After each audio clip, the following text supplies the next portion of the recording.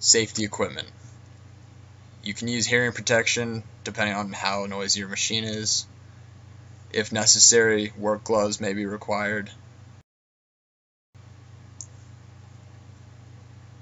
For sanding operations, respirators recommended. And depending on the machine, once again, you might want to use safety glasses or goggles. The Kobalt tool chest. It has power strips on the side, which also need to be plugged in for use. The chest is movable that have lockable and unlockable wheels. You press down on the lever to lock the wheel and lift up on the lever to unlock the wheel. In general, you want to look before reaching into any of the drawers, and you'll also notice that each drawer is labeled with its inventory. In drawer 1, we have hammers and battery chargers. In this drawer we have tin snips, pliers, and adjustable wrenches. This drawer contains grinding wheels and replacement blades. Here we have calipers used for wood measurement. Here we have a rivet gun, glass cutter, and hand drill.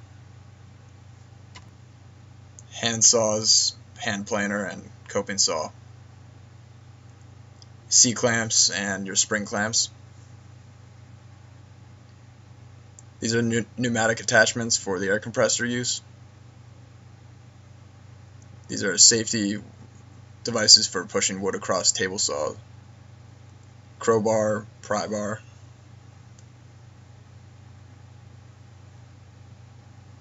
And here you have a tool belt and a protective blanket to protect whatever you're working on.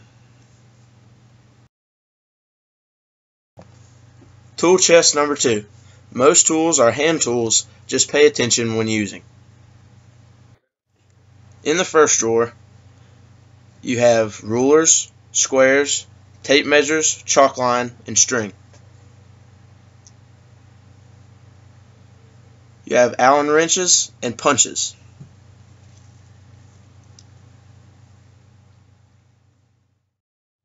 In this drawer, you have various wrench sets.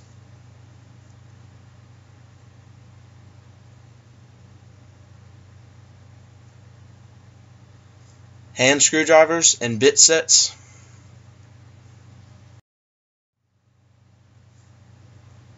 Hand files, chisels, and scrapers. Large scrapers and mortar tools. And in the bottom, you have extension cords and power strips.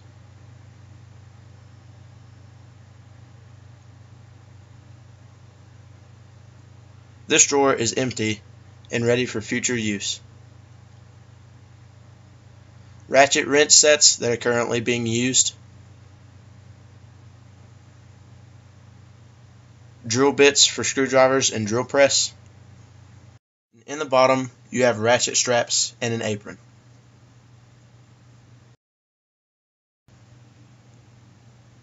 The clamps are located along the back wall and in tool chest 1. F-clamps or bar clamps are useful for larger workpieces where a movable arm for coarse adjustments would be useful. First, make sure that your workpiece is secured and glue is applied if necessary. Then move the adjustable arm closer to the workpiece and tighten the last portion using the hand screw, making sure not to over-tighten to damage the workpiece. C-clamps are useful for smaller pieces of wood. First, apply any glue if necessary and align the workpieces. Then place your C-clamp into position and begin tightening the screw.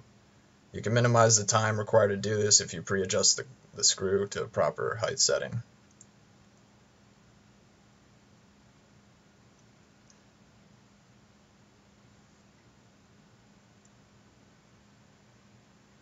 At the end, you can hand tighten it, make sure not to damage your workpiece. Spring clamps are used for projects that need less clamp pressure and quick application. Make sure to align your workpieces and squeeze the clamp in place over the workpiece. Make sure the workpieces are still properly aligned.